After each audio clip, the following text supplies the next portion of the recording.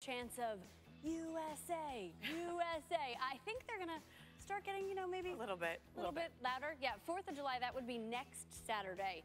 But across the country, I think a lot of people have Tuesday, June 30th, circled on their calendar. Yeah, there have actually been 7 Women's World Cups. The U.S. has been to the semifinals in each of the last 6. And all it would take to hit lucky number 7, a win over China in Canada. They met. Everyone on the A's and Royals roster actually saw time on the field. True. They were all active, for lack of a better term. That actually almost makes that brawl seem somewhat neighborly. Neighborly. Kind of. Well, I guess it depends on the kind of relationship that you have with the people who live next door. Maybe it's a good thing that there was, you know, more time and space between the A's and the Royals than most actually. Well, this is Kelly O'Hara, and this is a glimpse, anyway, of the grit that it took for the U.S. national team to take down China. She wasn't the only one. Julie Foudy joins us, and she saw some team-wide improvements. She's going to share them with us coming up.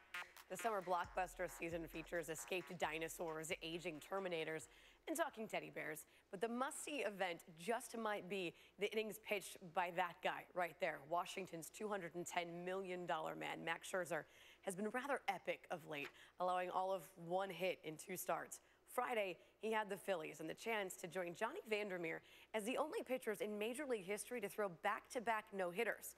Now, if you're wondering why you can't remember Vandermeer's feat, it's because he did it 77 years ago. Are those lineup questions? But Julie Foudy, as we match here in our tones of red and orange, you guys knew today. I was missing like a team. I got the memo, thank you. Depth questions is something that there don't happen to be. Not with this particular U.S. team. You had a couple stars out of the lineup last night. What did you think about the adjustments that Team USA was able to make? Yeah, I thought they were good. Team that was playing a little more offensively. You saw the grit. Certainly from O'Hara. I mean, just the shots of her with the blood and everything. I know you were tweeting about it after the fact. You were like, Cardinal Red, wear it with pride.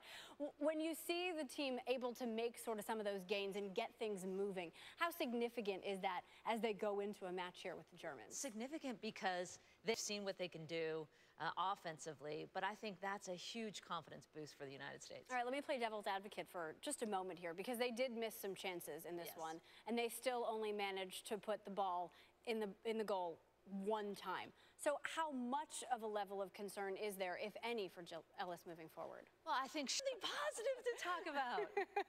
No doubt about it. I played 90 minutes, and I slept well. Lots of positivity, right? U.S. women now in the semis in 7 straight World Cups. Julie Foudy back with some other teammates of yours. Hopefully she's in her orange or red, too. Throughout the morning. We'll see how we all do in terms of matching stylistically as well. All right, I love it. And for more on this new crop of NBAers, let's welcome in our former front office executive, Bobby Marks. Now, I am in the camp who believes that anything short of the #1 pick, Knicks fans were going to be up in arms. They were going to be booing. What do you think of their selection at 4 of Kristaps Porzingis? Well, I think what we saw Thursday night. Top plays, we know J.J. Watt is no stranger to. First on defense, how about some touchdown passes? Well, now how about this? A SportsCenter first. He is making top plays while skating on ice. I mean, what can't this guy do, right? Stick around. You got to see more. You know it. Saunders is bridging the gap. When he picked Kevin Garnett 5th overall in the 1995 draft, the 2 Timberwolves top picks in the first round, 20 years later, they weren't even born yet. Now Karl Anthony Towns and Tyus Jones will have a mentor who has been in the league longer than they have been alive. Brian Windhorst sat down with them. So back to baseball, and by now I'm sure you've seen the catch at Wrigley Field this week. Yeah. This is the one where the fan and new dad, Keith Hartley, balanced his 7-month-old son like this, with the bottle in hand, all while stealing a fly ball from the Dodgers' Adrian Gonzalez. I don't know if I'm impressed or nervous. Mom's face is the one who was amazing. Like, either she's going to smack him upside the head later or, like, be amazed. I'm not sure how I would feel. Anyway, that was hands down the best catch by a fan this week. Yes, it was. No babies in the vicinity of Josh Donaldson, thank goodness, when he went after the foul ball on Wednesday. Then did his best Derek Jeter impression, if you will.